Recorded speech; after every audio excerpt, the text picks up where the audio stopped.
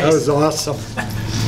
Yeah, that was special. I mean, I knew if I needed to stand a chance to, be in the running to win that race, I'd have to get out quick, and was able to do that and come back hard. So thanks to this guy over here, he's trained me pretty well since I've been here.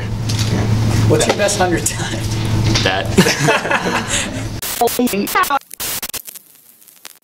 I was telling somebody that the other day, the 3 years I've been here, every year has been so different, and this year, I want to say honestly, a lot of leadership, of course from the seniors, but also the freshmen. I mean, those guys came in and just set a tone of, working really hard but enjoying it every single day, and I think that helped, fuel all of us every day and work out, and helped, every single class, like, just be better as a whole. And I think it transferred up to the seniors, but again, as well as the seniors transferring down to us, just they've been here longer than any of us have, and just learning from them. But I have to credit the freshman class a lot with everything that's happened this year.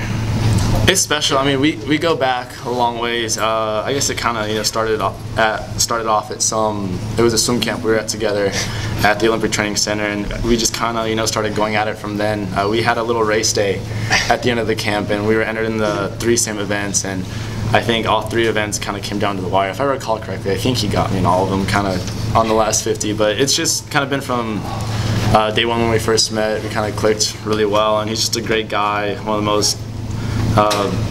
of the better all-around individuals I've ever met in my life, and just a great guy, and I'm just glad I was able to be with him for his last collegiate swim. Still has a long career ahead of him, but it's a special moment to be there with him.